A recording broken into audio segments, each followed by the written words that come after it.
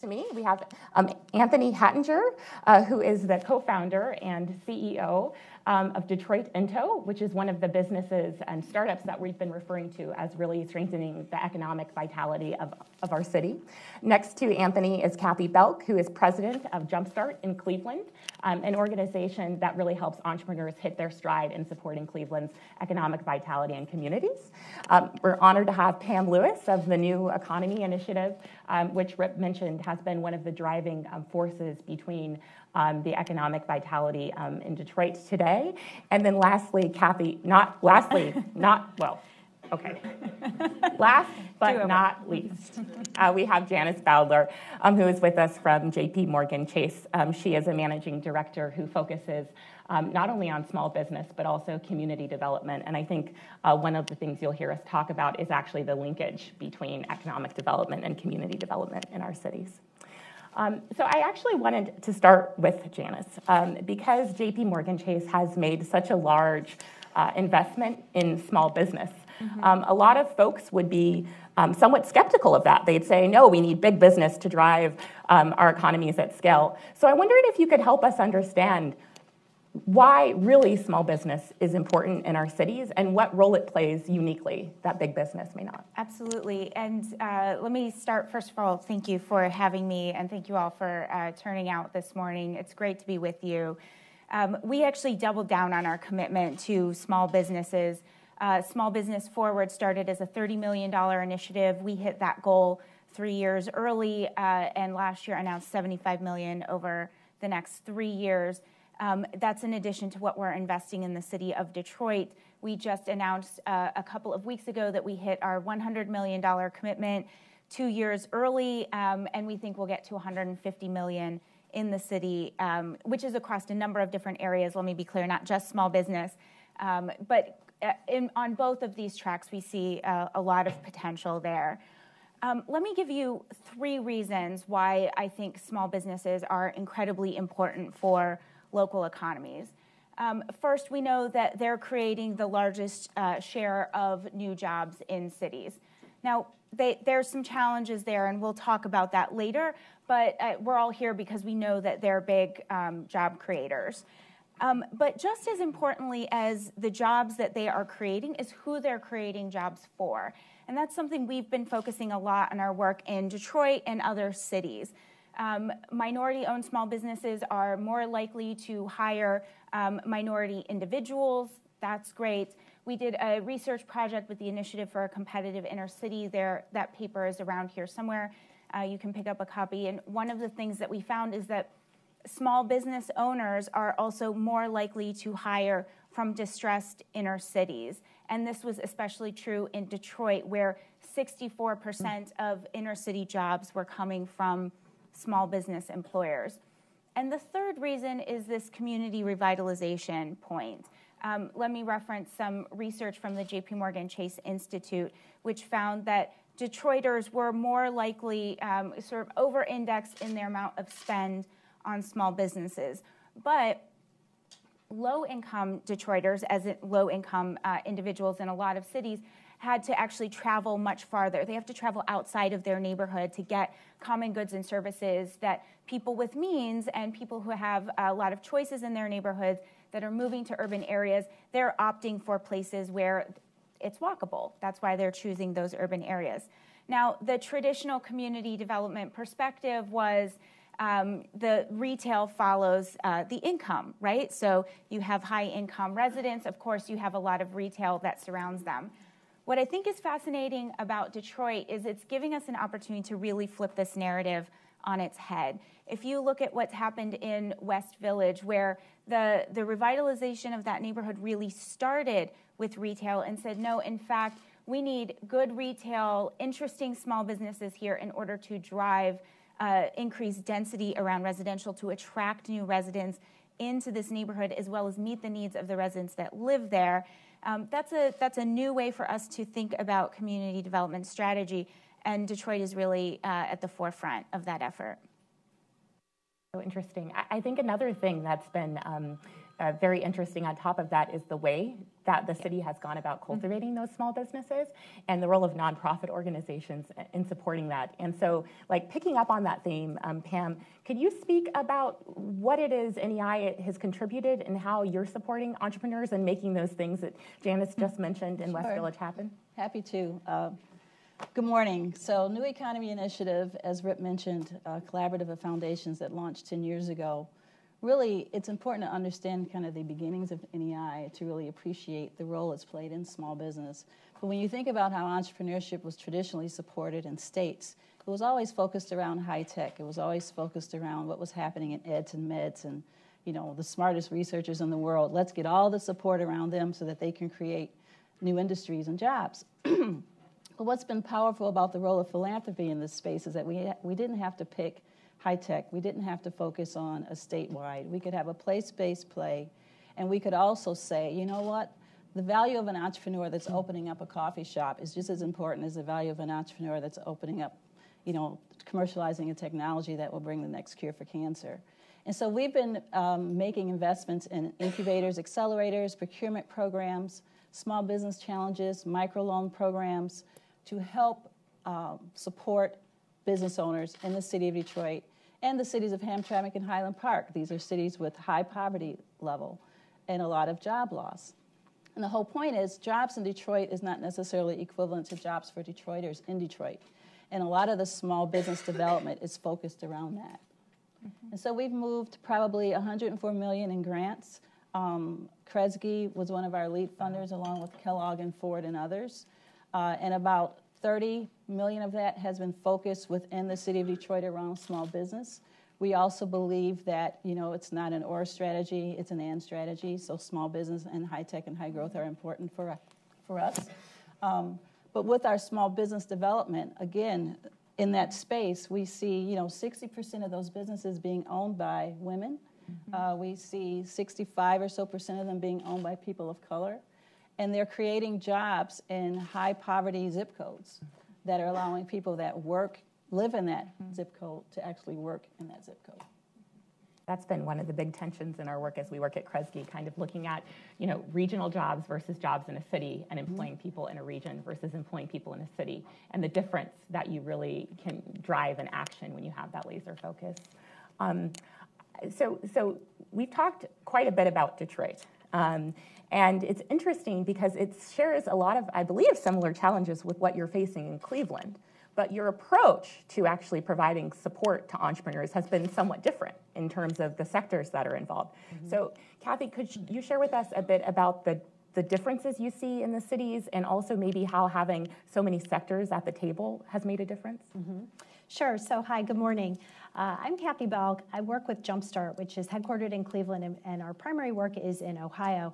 And it's a great pleasure to be on the panel today with folks from Detroit, because one of the many benefits of working at a nonprofit in this space is that you model yourself and learn things from other cities, and Detroit has certainly been one that we've spent some time looking at and paying attention to, as well as a number of other cities across the country. So thanks for including us. Jumpstart, the organization with which I work, is a 12-year-old nonprofit.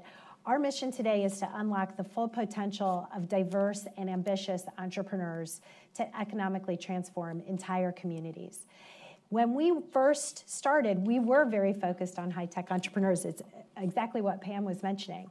But together with our partners, we identified that we needed to create a broader set of jobs and a broader set of opportunities in our community. And we now today, with partners, always in collaboration with others, support not only high-tech entrepreneurs, but also small businesses and micro-enterprises, as well as scaling businesses, existing businesses that can create disproportionately high numbers of jobs by scaling more quickly. So in doing that, we have modeled a lot of things that have a lot of commonalities with Detroit. Certainly in the nonprofit ecosystem, one of the many benefits or the commonalities is that we all work together in partnership with our philanthropic leaders, our civic leaders, and certainly our public sector leaders have played a big role in the work that is occurring in Cleveland and in Northeast Ohio more broadly. So we've had the same benefits from that of great thinking. We have had a number of initiatives in addition to small business focus, which is really what we do, which have been focused on some sectors. So biomedical has been a big sector of focus for us, as has been manufacturing and advanced manufacturing. And one of the benefits that we have found is that in supporting our small businesses and entrepreneurs as we do, having additional support organizations very focused on sectors has enabled us to access really critical technical skills and bring those technical skills to the table with the entrepreneurs that we're working with. They are also working on cluster building initiatives and, of course, attraction strategies. So it's a nice set of partners who are looking at the economy and wanting us to grow in a very diversified way and not placing maybe all our bets on entrepreneurship. But, of course, we think, and I think that our entrepreneurs have played a critical role in the continued economic vitality of Cleveland. Yeah, it's interesting, I think, working with Pam and hearing you speak, that layer beneath cluster and industry, but thinking through big, small, who, what, it seems to really kind of hone in on the work. So I think we've talked somewhat convincingly around why small business is different and what it can drive in community. But we have been speaking about folks who run businesses, and we have one of them here. So I did want to so we've been talking a lot about what we think an organization like yours brings to the community, and I'm just wondering if you could share, what is it you see Detroit in tow as really adding and contributing to Detroit's economy and also its comeback? Yeah, good morning. My name is Anthony Haydinger, and I'm a partner in Detroit Ento. We are a farm and manufacturing firm that uses insects as a vehicle for human food, pharmaceuticals, and livestock feed.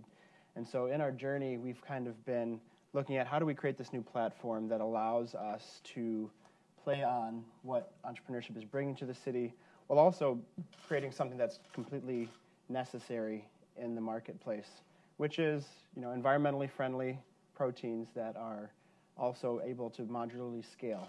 And so to kind of give you the quick run through of our history, we started in late summer of 2015. I come from a background of horticulture and religion from Michigan State. I was working at a nonprofit called Central Detroit Christian, where I ran all of their community gardens and an aquaponics farm, where we did indoor tilapia production using the fish effluents as feed for the herbs and so on and so forth. In that process, we found that the highest cost of the operation was fish feed, and fish feed coming from a market that is tanking, the fish meal market. Insects could be a viable vehicle for that, as well as things like chicken feed or things like fiber pills, right? Mm-hmm. And so we're looking at this from a different perspective of change.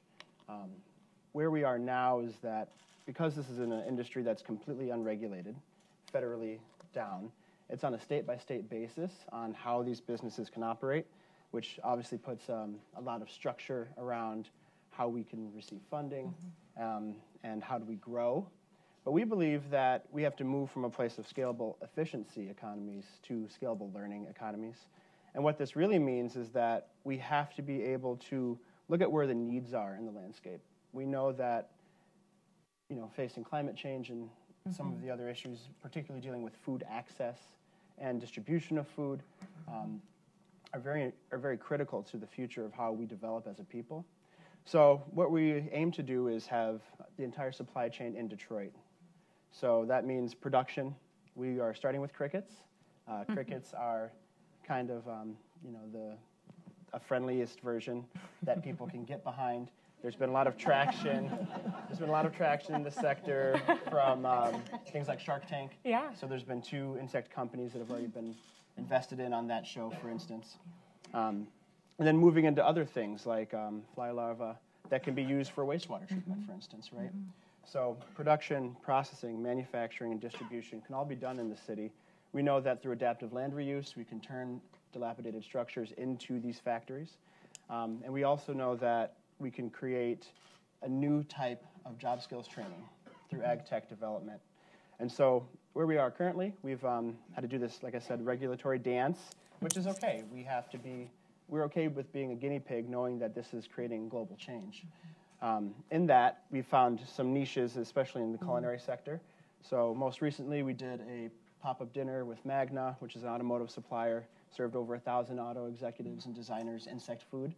And now we're currently working with Detroit Public Schools to do a deep dive in food manufacturing and product development as a way to use that as a learning platform to create eventually some job skills.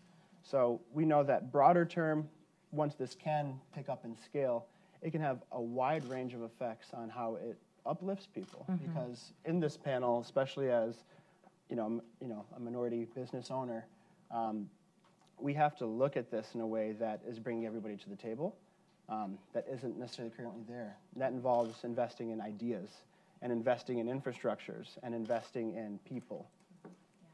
It's such a, I think, we see often it's so hard for cities who have heritage industries, who focus in certain areas to really think about the future and where the next set of jobs are going to come from.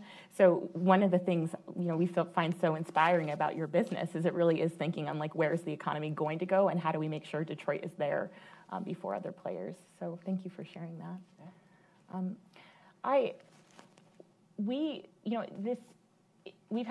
Pam has had some success. Kathy, you've had success. Janice, it's exciting to see this. It's palpable. But at the same time, we're still not there yet. You just explained how you sort of had to jump through some loopholes to figure out the funding and the regulations. I want to talk a little bit about the uglier side of this, what we haven't yet done and what we need to do next. So this is a question, to all of you in a way. We heard from the entrepreneurs that we polled that it was necessary for them to have a skilled workforce that actually, aligned with their open jobs, and at the same time that they needed more customers with spending power. Could you speak, Kathy and Pam, a little bit about what it is you've learned that we're not doing yet that we need to do next in our cities? Well, I don't want to talk about that yet. Oh, great. No, I do want to get there, but I think it's important I want to thread something together first before we go there, because Anthony, to me, embodies the spirit of a Detroit entrepreneur. And you would think that, someone like him is going to start and thrive in a business anyway, but how has the entrepreneurial ecosystem helped to support a person like Anthony? And correct me if I'm wrong, but, he attended the Build Institute, which is an entrepreneur program that's right in the neighborhood. He's had support from Food Lab, another philanthropically supported initiative, and then looking at space in Tech Town, which is another philanthropically supported organization. And I think it's important to understand how, the infrastructure that you mentioned, Rip, how that supports an individual like Anthony. We're having conversations around what challenges he can apply to because of the free capital that's happening for business owners around that space. So with that being said, there are challenges. What we've found for a lot of companies, particularly like ones like Anthony and those that have maybe scaled a little faster, when it comes to getting them to start and feel supported in Detroit is one thing. Having them to be able to grow and stick and scale and find affordable spaces so that they land and anchor in Detroit is a little bit of a challenge. And what's the role that we can play to help provide, right now you have, 2 cents a square foot at some places versus $1 million a square foot at others, and finding that middle ground where it's flexible and affordable so that as Anthony's company grows, it can actually grow within the city. I think another challenge has been how capital is moved to minorities and women. We're very proud of the fact that a lot of the companies that are being supported by the organizations that are supporting entrepreneurs are seeing, large percentages of women and minorities coming through the doors and getting support. But when you track the capital, that's still a challenge, where you're not necessarily seeing the dollars, particularly on the early stage seed side, more so on the microloan side. But when you talk about high growth businesses, you're not seeing those dollars move. And so we're really working hard to figure out what are some interventions to make that difference. And then also the role of those high growth businesses are so important because we feel like those types of businesses growing in Detroit will become jobs that are more relevant to Detroiters. It's a city with, 12% of the population have four-year college degrees. It's a city that, has poverty at 40%, and if you factor in how it costs to live, you're going to get another percentage of people that actually have trouble just maintaining. They aren't in poverty, but they still have trouble maintaining work. So getting those people quality jobs. That's why it's important that when McClure Pickles gets support from the entrepreneurial ecosystem, that they grow and they employ Detroiters with high-quality jobs. So those are some of the challenges that I see. It's more around the space and the capital. Yeah. But I do agree regarding the workforce. That is important. But where our mind is a lot of times is around, how can we continue to help the companies that can employ Detroiters stay in Detroit and then get the capital they need to scale. Yes, so I'm so glad that you mentioned some of those themes. Those are similar. I want to maybe touch on a couple of them. From a capital perspective, I think unless you're living on the coast, there's always a capital challenge for growing businesses in the middle of the country. And certainly that's been a big focus of the work that our community has been trying to build, which is the whole continuum of sources of capital for entrepreneurs and for small businesses, so both on the investing side and on the lending side. And in particular, the point we also noticed about the lack of female and minority entrepreneurs' participation, particularly on the investing side, as a national trend. One of the things that we did recently was launch a $10 million fund to invest only in minority and women-owned tech entrepreneur businesses so that we can just ensure that we are addressing that gap and having funds that we go into those companies. So the capital gap is something we're going to continue to work on. Now we see that the next stage up, maybe the $500,000 to $2 million, continues to be a gap as companies are growing. And we don't want people to walk out on a plank and fall into the ocean. We want to create that capital system. So that's something that we're going to continue to work on. The other thing that we noticed that is very similar to some of the things you mentioned is we had not had as much participation in our work, and when I say our, like the collective work of our partners, of people who are living in particular neighborhoods in our cities. We wanted to have more people who lived in the neighborhoods who had entrepreneurial potential or had ideas to be connected to our ecosystem, and we just didn't have the connections there. And I think that's an area we've been working hard on with some programmatic work, but I think in general we want to go much deeper in terms of connecting economic development activities for small businesses and neighborhood or community development activities for things like building the spaces that those kinds of entrepreneurs need, and then supporting the growth of the kinds of businesses who can fill those spaces from people who live in that neighborhood and will create jobs for the people in that neighborhood. So that's the next thing that we're really working on. Yeah, it's interesting because I think what all three of you described is almost a system in the city that supports individuals on their quest to growing their businesses. And I'm curious, as we think about this capital gap, right, more capital needing to be made available, like Janice, as a funder, how do you think about, is that system strong in every city in the United States right now? Where are you seeing a lot of gaps there? What's the infrastructure, soft infrastructure cities still need to be invested in this way? Well, the really short answer is no. Yeah. The system isn't there. But let me take a step back and work up to that because I started by talking about the fact that small businesses are creating the greatest share of new jobs. They're also a place where we lose a lot of jobs. And so I want to be careful and make sure we're doing this problem diagnosis well because I think there's a pendulum here that could swing too far one way or the other. Either we're not focusing on small businesses at all, or we think small businesses are the silver bullet. And without creating these kinds of ecosystems that are necessary to really support and drive our growth in small businesses.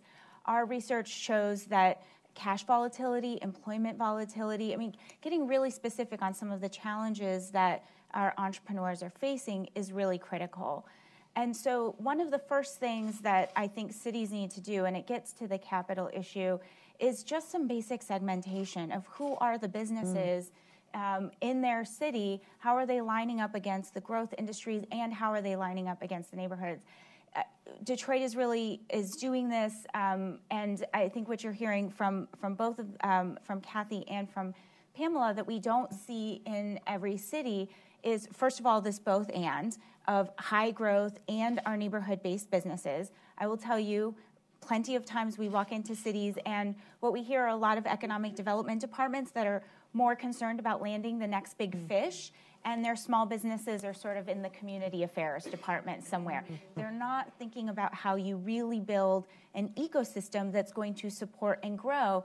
And again, it's easy to look and say, well, some of these guys are hiring in 2s, 3s, and 4s, but who are they hiring and where are they hiring? And in fact, we think they're hiring a lot of folks for whom this is their first rung on the ladder. It's going to get them into the employment system, or who face a number of barriers. So cities can start with segmentation. That's going to lead to the capital question, because we talk about this monolithically, and we hear entrepreneurs say this all the time. Capital is my biggest problem. Capital might not be your biggest problem. And you guys are on the front lines of this, so I will let you share your war stories of people coming in and saying, I need a loan, I need equity, and you're like, actually, let's start from the basics. You might need a bunch of other things before you're even ready for that kind of investment. But understanding who your businesses are will also tell you what kind of capital you need and be able to better identify those gaps. And I think you're hearing that from both what Kathy and Pamela are doing. Let me give you just a third thing quickly that I think are really simple for cities to do, but not happening in a lot of places. And you heard a little bit of this from Anthony and Chantel, touched on it, which is just cut the red tape and invest in the infrastructure. It sounds really easy, but actually it's not happening. And again, you guys know from being on the front lines, you hear story after story of entrepreneurs who quite frankly do not have time to spend all day down at City Hall figuring out the fourth permit to become the licensed contractor that can bid on the big infrastructure project.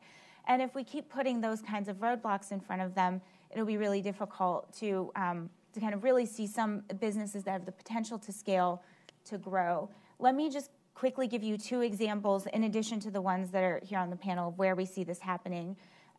One is the Chicago Case Initiative, which has great city support, but is really led by the anchor institutions within the city, the eds and meds, if you will. But getting together and saying, like, okay, if you're good enough to do IT at Northwestern, you're probably good enough to do IT at the University of Chicago as well. If you're working in one hospital, you're probably good enough to work in the other hospital. Can they, amongst themselves, from a business leadership standpoint, kind of streamline some of the certification and access points? Those kinds of things are really helpful. And finally, I would mention, again, Detroit's doing a lot of this already, but we just launched a pilot in a couple of other cities in partnership with the University of Washington to streamline services for neighborhood-based businesses. And I know I'm going long, but if you will indulge me for 1 second, because this is a big bugaboo of mine. If you are a high-growth business, there are tons of incubators and accelerators out there for you. Everybody loves sexy startups. And, if they get less money if they're in the middle of the country, but you know what? Everybody loves their startups. You have that. If you are a laundromat, if you're a dry cleaner, if you're a restaurateur, if you're a retailer, if you're somewhere down on the supply chain, that kind of wraparound service to help you scale your business probably doesn't exist. That's what you see this ecosystem in Cleveland and Detroit doing, is replicating what sort of young people in hoodies walking into an incubator accelerator, that you walk in there and all those services are brought together in one place for you. But that doesn't exist if you're a neighborhood-based business. That's the kind of ecosystem that cities need to replicate. And one of the things, so if you can't leave startup development and entrepreneurship development to, a couple people working in a certain way. You have to really professionalize and push on this and have a system. I guess, how did Detroit, how did Cleveland, how did you actually, what leadership did it require to actually put these ecosystems in place? Like if I'm a city today and I'm in a city, and I'm like, oh, I don't have this ecosystem. How do I actually like get folks to think about forming one of these ecologies? I mean, can you help us on that? And Anthony, like, if you are an entrepreneur, you know, how do you actually like access this stuff? I mean, how do you support people in really finding these things? Because I know you're busy, right, running your business. And so can we live there for a minute? Like, what's the role of leadership in businesses and in cities to get this stuff working? Yeah, I'll start. I think that where we kind of exist is a space where everything's new. And not that what we're doing is new, but how it's being done is new. And in that, we know we have to be able to look at our peers, especially in my sector, kind of transitioning from an urban agricultural space to more of an ag tech space. We know that leadership is kind of, you know, from within and brought up by the peer group that surrounds us. So in our particular case, being that Detroit is a large urban ag city, folks like Keep Growing Detroit, as well as a number of smaller stakeholders, even friends of mine that run small gardens and operations, like Neighborhood Bug, my friend Orlando, for instance. He is able to teach me things. I'm not from Detroit, you know. I have to look at this about how am I trying to support people by learning from people and viewing them as equals, knowing that they have the, you know, same capacity for creation and the same capacity for development as someone who's trying to come at it from, you know, an academic perspective. And so I believe that at least looking at that, you know, our industry is what we call entomoculture, or the edible insect industry. It's very small. Globally, you know, only a few thousand companies exist in this space. And we're all kind of going at this however we can, because we know there's legislative issues, we know there's capital issues, we know there's acceptance issues. And on top of that, we're dealing with a system that is, quite frankly, collapsing, talking about our conventional and industrial ag system. And these are things that have to be addressed. We don't really have much time. And so in that, we try to find people that are that have that spark, and they're like, let's do this, you know. On the other end, looking at more of a structural and, I guess, entrepreneurial, you know, seedbed, we've been very fortunate. There's a lot of folks that are here that believe in our idea and want us to succeed. But as all the panelists have mentioned, there's a huge gap in disparity on where that leadership kind of lies. You can get wraparound services, you can get in-kind lawyer time, you know, but that doesn't get you necessarily to the right type of mentorship, or it doesn't get you to the right type of place where you can really foster, you know, tacit learning. How can we quickly come across some of these other barriers so that we can get the work done? And that's what we're trying to solve now. We know that we have very few answers, you know, but we're learning in the process. And so I think that that's what's most important. Working in that place of learning. Right. That's where the leadership has to come from, because... you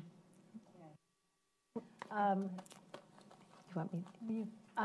In our experience, so what I love about the history that we had around taking that first step and then the second step and third step is it's very similar to what you mentioned. So Janice, thank you for mentioning the idea of a scan.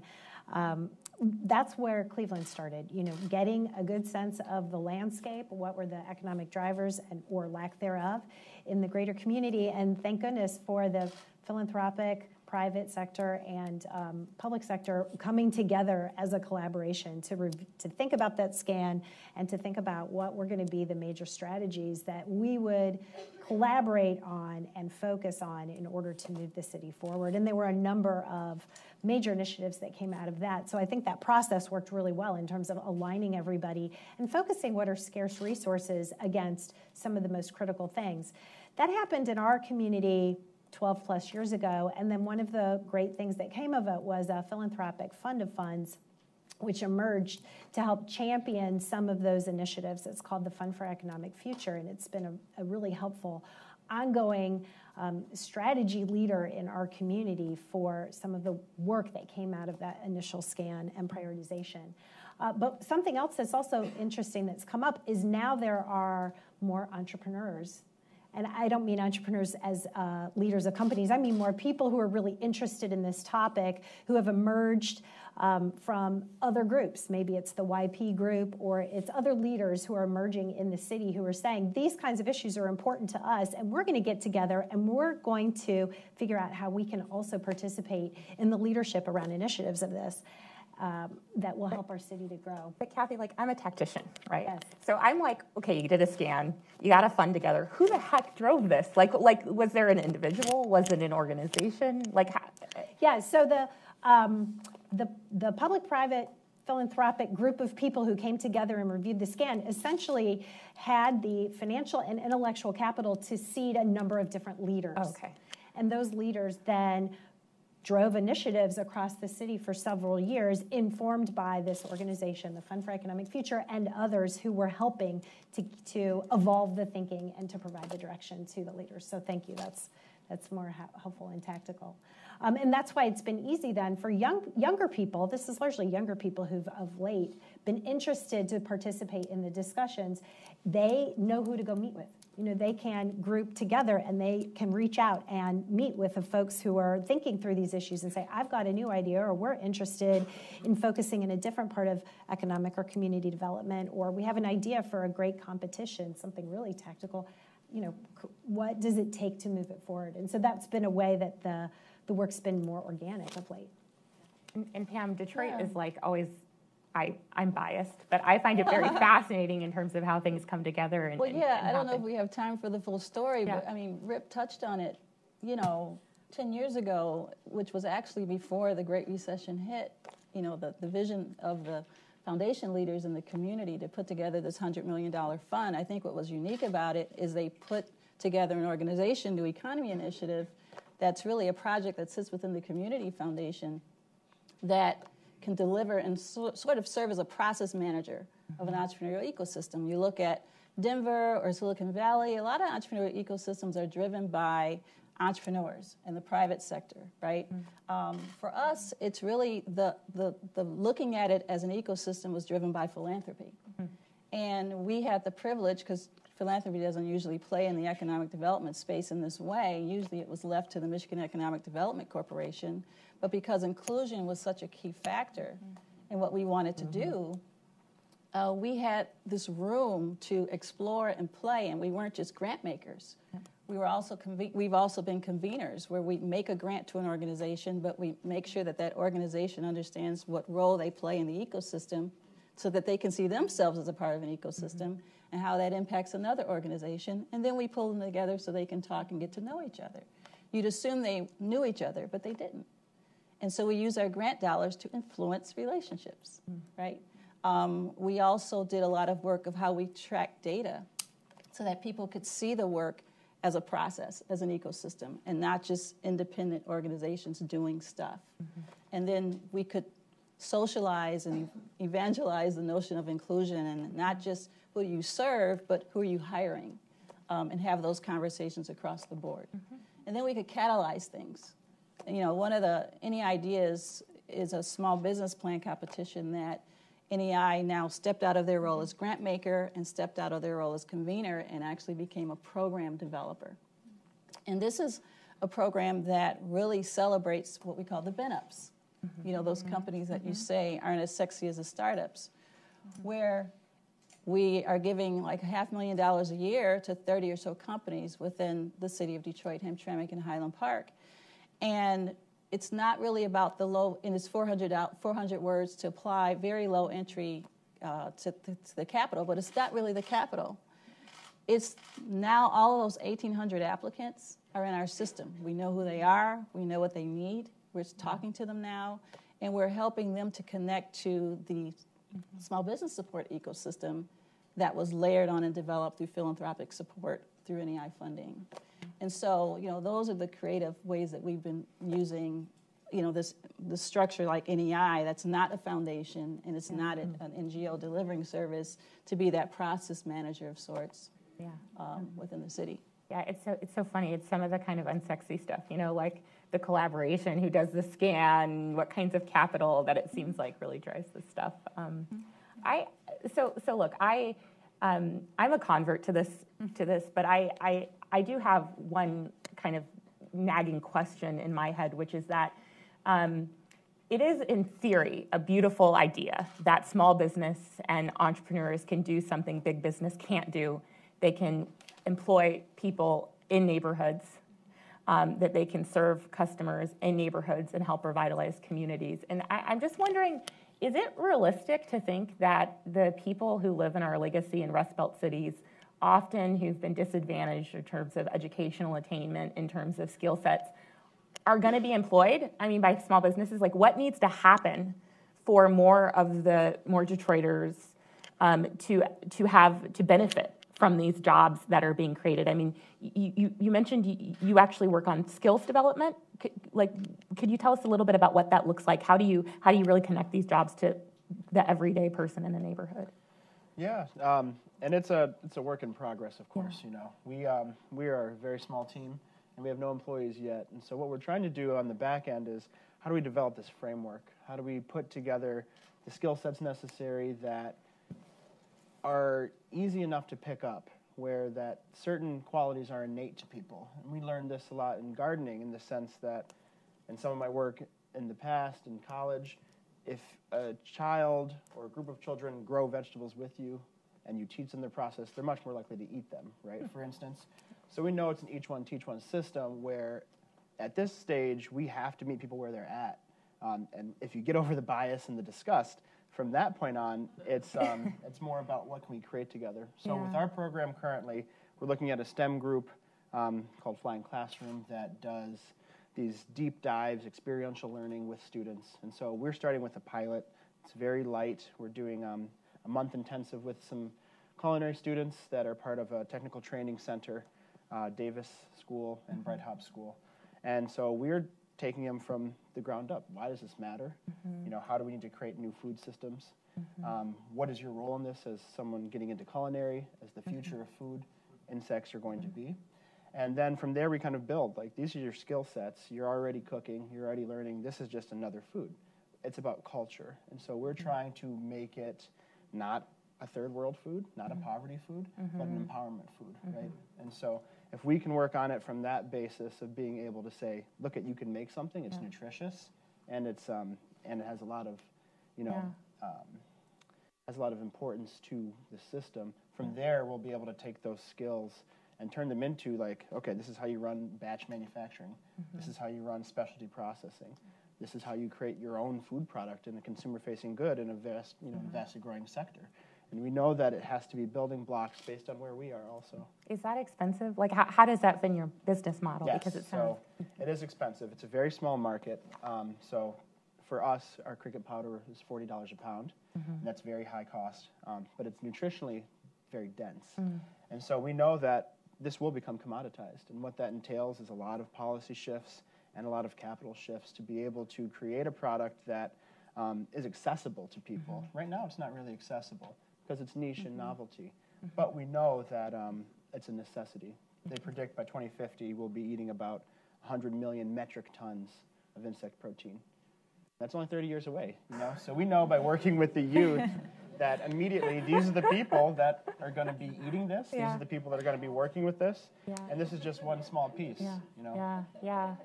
Anthony, I'm ready to join your food tour. You're in? I know. Oaxaca. We'll shop the Chapulines markets. Yes. Yeah, that's right. Yeah, this is not new. Yeah. It's not new.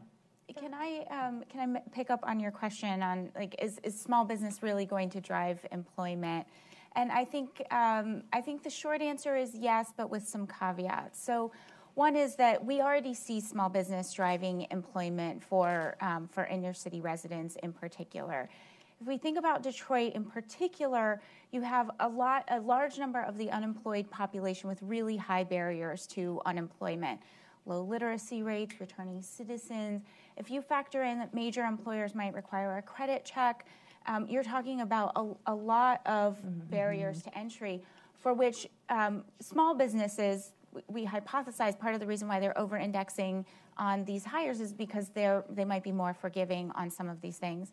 We also know that in Detroit, there's a lack of entry-level jobs. Again, like the kinds of jobs that are going to get people on the path. We want to put them on career pathways. We want to get them to the place where they're doing middle skill jobs. But in fact, a lot of Detroiters need that early job entry, and they're having to travel to the suburbs to get them right now.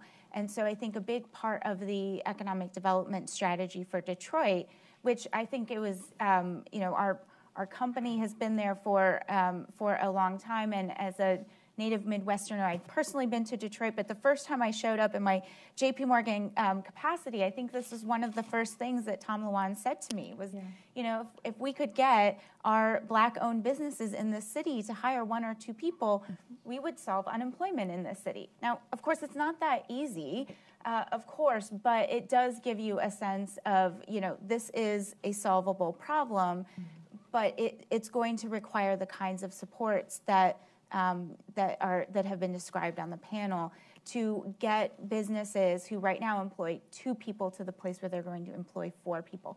That's a 100% increase in employment. That's significant, and it doesn't happen by accident. Yeah. So, go ahead. Oh, no, go ahead. No, I was sitting here thinking, and I don't know if this is even in line with the question, but in terms of skills and readiness, it's kind of a now or later. Remember that candy? Yeah. Now or later proposition, because there's so many needs of now. Yeah. Because you're dealing with a population that education attainment is not that high. But at the same time, some of the things that we've been thinking about is how can you use, this whole culture change around seeing entrepreneurship as a potential path. And not only that every kid should be an entrepreneur, but that your city is a place that supports you, where there's opportunity for people that look like you. And so the role of how we put those images in front of the young people matter. What stories we tell, how we promote what's going on, and show the diverse faces of the people participating in that. And then also what we start to see, I think the beauty of Detroit is that there's so many great needs that we're drawing and attracting and even retaining so many young people that are not creating businesses just to benefit them and their bottom line, but businesses that are intended to benefit the society they're part of. And even in that, you see, the more we can lift those up, the more you can also show the young people that these are things that you can also do. And a lot of those entrepreneurs are including young people in that process. So I don't know if that, was applicable, but that's where my head was at. Relevant. I think that's really relevant. We've seen a lot of that too in our community. That talking to students in a way that's very relevant about these roles has been a big initiative of a couple different groups. The other thing I was thinking about too is a system, which is it's hard for a small business that needs to hire 1 or 2 people to find 5 or 10 people to fill that job. And the system that can take those 40 growing small businesses and try to make it more efficient to find the 100 people who are good applicants for that, that's a barrier today that we're we want to work through, because I think that's what will fill the jobs at some kind of scale in addition to creating them.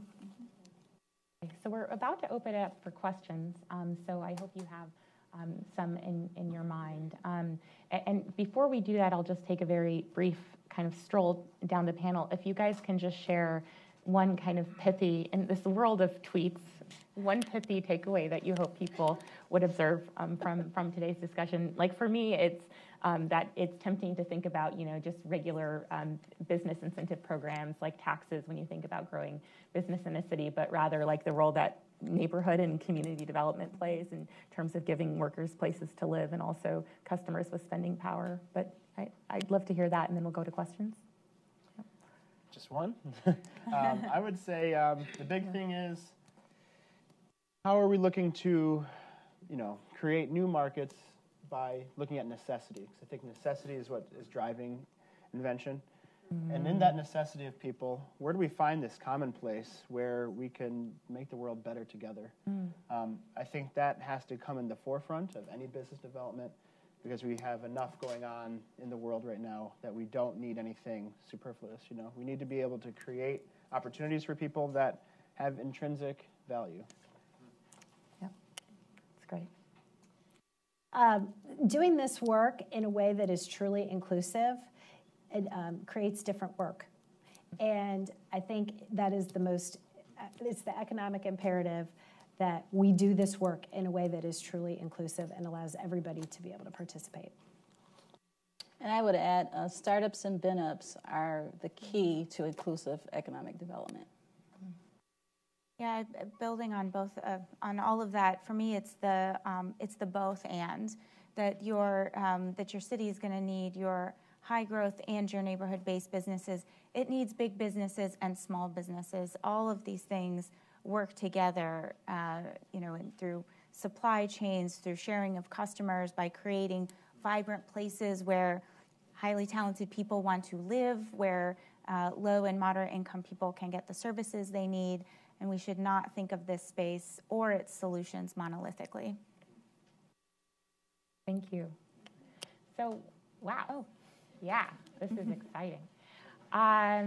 Let's start in the back, blue shirt. Thanks.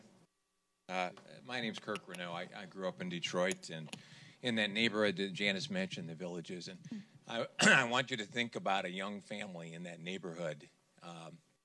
Maybe you've got kids, and maybe you have a job at the vegan soul food restaurant now in Agnes.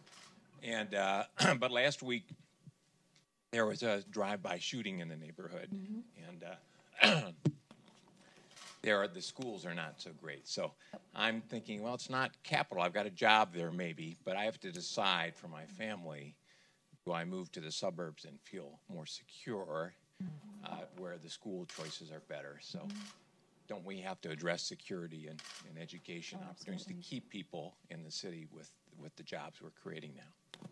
Absolutely. I mean, all of those factors it's one big complex thing. Education, the role that education plays, the educational system plays, matters in terms of we can attract talent, but how would you retain them?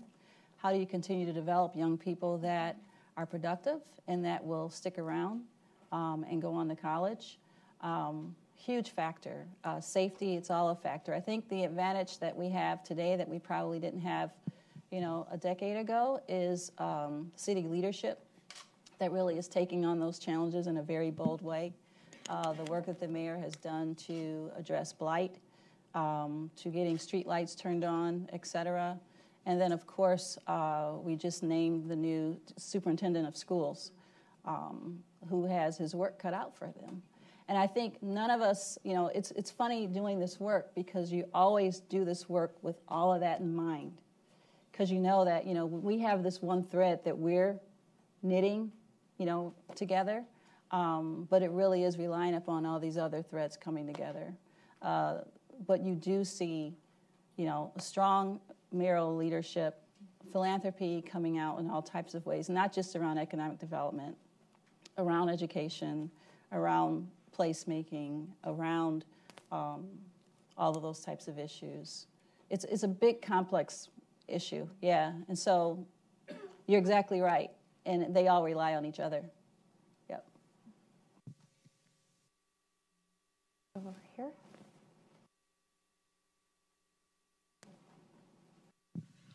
Yeah, I grew up in Hamtramck, moved away a long time ago, so I'm glad you're doing things there.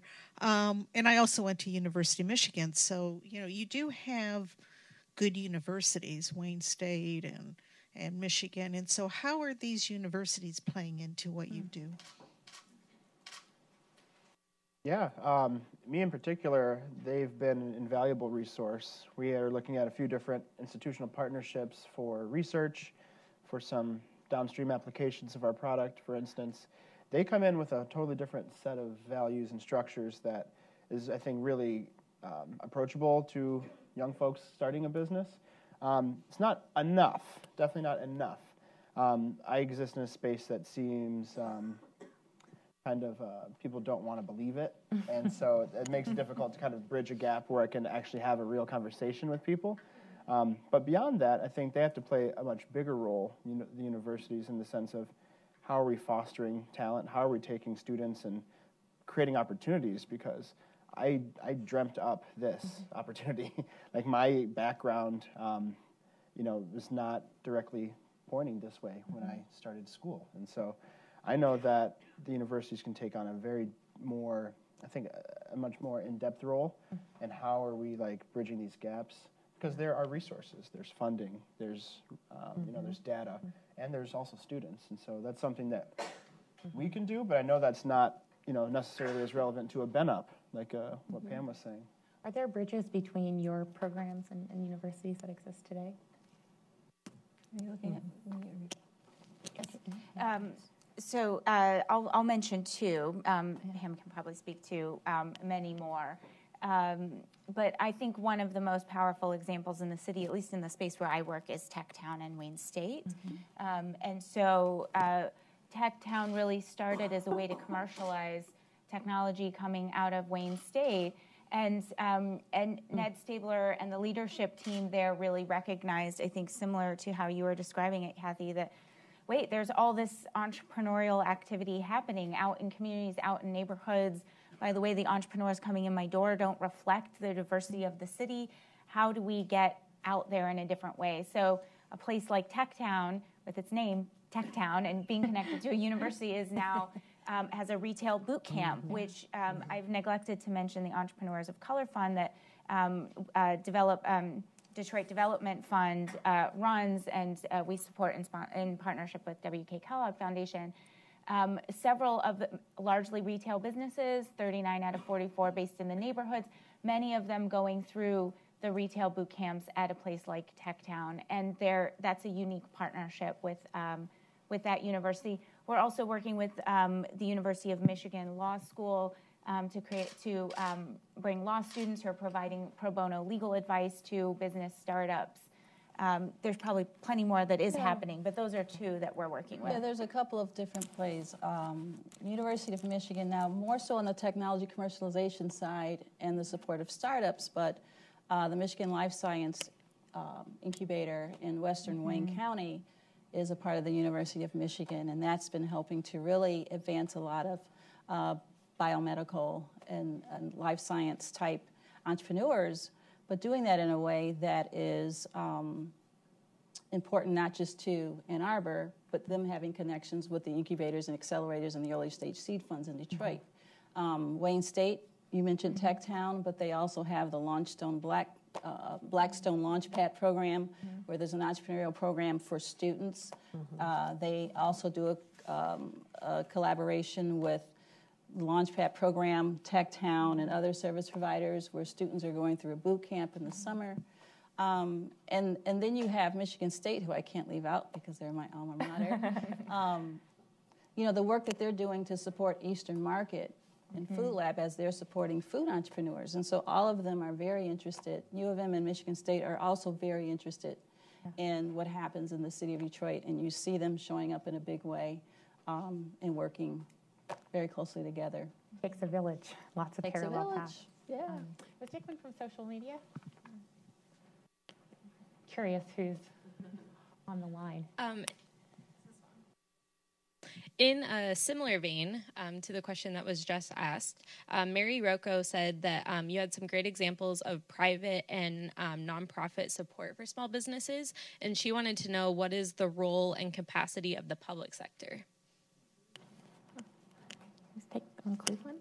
Sure. So I had mentioned in Cleveland that the public sector had been an important partner, and I think there's many, many ways that they have been an important partner with some of the issues we were just talking about, for example, security and school systems, and knowing that those things were incredibly important to the emerging and burgeoning entrepreneurial ecosystem as well. But other ways that they've been involved is to work with organizations in Cleveland to help us do some placemaking so that small businesses have the spaces that they can move into, but there's also a culture and a vibrancy that's created around key commercial corridors. And in doing that, it's really visible. It's the growth of the businesses, the growth of an entrepreneurial culture becomes more visible, and it becomes more attainable for people who are living in the neighborhoods around that. And the city planning group and the city leadership and the county planning group and leadership in our community have been really helpful in anchoring those places. Go ahead. Let's get to more questions. Go ahead. Thank you. Thank you so much. Good morning, ladies and gentlemen. Thank you, Mr. Rob, for your wonderful presentation and support. Thank you, all of you. My name is Rosemary Sekero. I'm a president of a company called Sekero's International Group. I'm based here in Washington, D.C., and we focus on innovation and manufacturing, especially here in the U.S., but the other focus is in Africa on agriculture. I focus more of the rural area agriculture. How do we learn from international people what we are doing here in the U.S. state to state and internationally? I'll be going to Saudi Arabia to look at how small and medium businesses, we can learn from each other and other Middle East countries. If we learn from each other, instead of Africans running to come to America because they are looking for jobs, they can still work there. And other countries can still work in their countries. And the Americans, they make America great again in their own countries. So we come together and come up with this international global SMEs. I think this would be a very good learning, learning from each other, entrepreneurs, SMEs, and how do you support us? Startup and the actual SMEs. How do we do this? Thank you so much, and I appreciate your discussion. Sure, I'm happy to take a quick shot at that. So Small Business Forward is a global program, and we have strong anchors in South Africa, Brazil, Mexico, Colombia, and UK. We're moving into Europe and have probably do a small amount of grant making in Asia as well. And I think the thing about having this bird's eye view is you see very universal themes with contexts and cultures that vary. So the same sorts of things that we're talking about here in terms of what entrepreneurs need to thrive and kind of the knottiness of the issues, that we have to untangle, are the very same challenges that we see entrepreneurs facing in South Africa, in the UK. So I think your point is a really good one in terms of where are the international platforms in which we can trade good ideas, and we can, as Kathy brought up in her initial remarks, really learn from the various models that are out there. I think there's a few of these platforms out there. It's certainly a place where I'd love to see our work grow. This summer, there's a major conference in Paris. Unfortunately, I'm not going. Several of my colleagues will go. But where we are going to start exploring how we're creating more sort of exchange across the globe. I think it's an area that's really ripe, given that there are these really common challenges, but everybody's coming up with sort of unique and innovative interventions. Right there, with the green T-shirt. You've been waiting. Sorry, there's a lot of hands in front of me. Thanks very much for this panel. My name is Claire. I work in consulting here in DC. Grew up in Corktown. My question is to how to encourage this wealth of capital into parts of the city that haven't quite come so far as what Corktown's done in the last 10 years. Really getting capital where it's needed. I know we talked to it a little bit on the panel, but a little more detail would be great. Yeah. So how do you very intentionally kind of work on that specifically, Pam? So I think there's a couple of initiatives in addition to NEI, and you guys can help me here a little bit too. With our work, how we've invested in programs that are right in the neighborhood matter. The amount of capital we've been putting into our small businesses challenges are going right into the neighborhood. The mayor is also has his own programs where he is helping with federal dollars and philanthropic dollars, activating spaces for entrepreneurs in their neighborhoods. And then there's the Detroit Strategic Fund that is really hitting on, right now, I think they're starting with 3 or 4 very specific neighborhoods that have some level of momentum but a lot of promise, where there's a lot of doubling down in terms of investment, not just around entrepreneurship, but around the place, around activating that community in a very holistic way. Yeah, if I could. Oh, I'm sorry. I didn't mean to cut you off. Please, go ahead if you know more about that. Well, I wanted to jump in on a couple of points. So one thing that I think Detroit has done very well with seeds planted under Rip's leadership, the philanthropy in the city, but really with Mayor Duggan picking up the torch, is identifying these neighborhoods where we're really going to concentrate activity. You're hearing about a ton of good stuff that's happening in Detroit, but it's a big place with a lot of challenges. And so by getting specific on where neighborhoods are going, and to the gentleman's question earlier, really concentrating city resources, philanthropy resources, the intellectual capital, as starting places to then build out and create anchor communities has been incredibly important. So the Strategic Neighborhood Fund starting in 3 places, the 8 hardest hit neighborhoods where the land bank really went after the blight problem. This is all really helpful. So then on top of this, one thing that, and I would say a number of the programs really are focused on getting businesses out into the neighborhoods, and they've been mentioned. Entrepreneurs of Color Fund, when we worked with W.K. Kellogg and Detroit Development Fund to put that up, it was really a focus on businesses that were out in neighborhoods that were not getting access to capital. And one of the examples, maybe the gentleman mentioned, Vegan Soul in West Village is now opening in Grandmont, Rosedale. It will be that neighborhood's first sit-down restaurant. So there's nothing else like it in that neighborhood, and they're able to move to that place, and again, all the follow-on positive effects.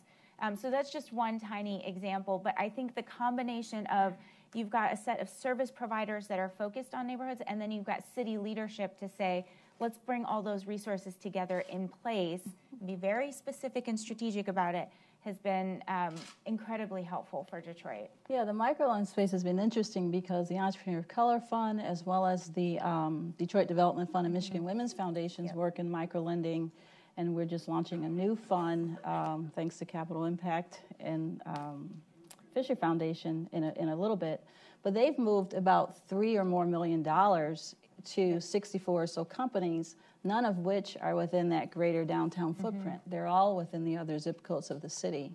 And you also have the social entrepreneurs that are, there's an interesting collaboration with a digital literacy group called Allied Media Projects and Rocket Fiber, one of our new startups that brought gigabit fiber into the community, where they're actually putting gigabit fiber in 3 neighborhoods.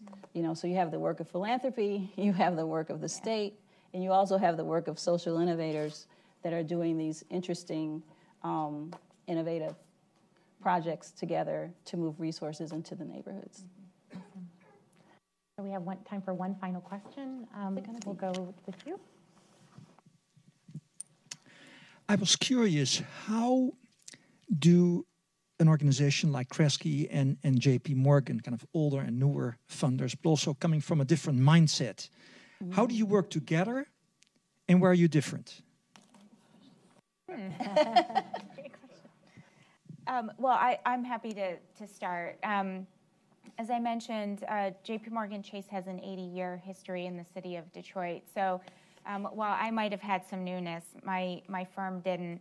But when, you know, this Jamie Dimon, our chairman and CEO, likes to tell the story frequently of, you know, kind of his talk with folks who are really describing where Detroit was and saying, hey, you are the biggest bank in this city, do something. And Jamie turning around to the rest of us saying, we're the biggest bank in the city, why don't we do something? And we're like, okay. So, you know, a bunch of us set off on a fact-finding tour.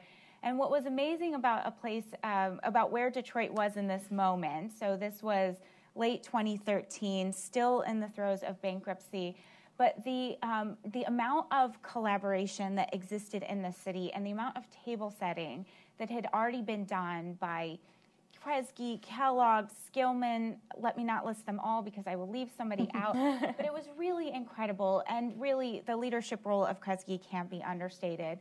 So that as we came to town and said, hey, we want to help, there was this table that was already set that said, great, here's a plan. Here's what we're working on. And we said, here's the few things we think we're really good at. And they said, great, here it is. Here's what we're all working on. And so it gave us a way to invest in a way that aligned already with our strategic priority areas, in places where we could bring time and talent to the table, not just our dollars, but plug into a broader whole. that's been the really exciting thing about partnering with Kresge in Detroit. And now it's a really high bar, because when everybody asks us, what's the next Detroit? Where are you going to put your next 100 million? We're like, wow. I mean, both the depth of the problem, but also the level of coordination that was happening in the city really doesn't exist in a lot of places. And so it's made for really those, the seeds of recovery had been laid, and I think allowed us to plug in a really unique way. There's just such a series of things and actions that need to be supported and taken, and we each do different things. We each have different strengths when it comes to what our sectors can do, what our capital can do, what kind of table setting we can do. And I think it's been about creating kind of a web of figuring out who plugs in where and how do we cover all of the things that need to be done in the city based on our areas of expertise. And it's meaty work. Yes, that's right. So I just can't thank you enough for being here, for listening, for being interested in Detroit, and also how we drive small business forward in our other legacy cities. So thank you very much. And thanks to this panel who makes it a very easy.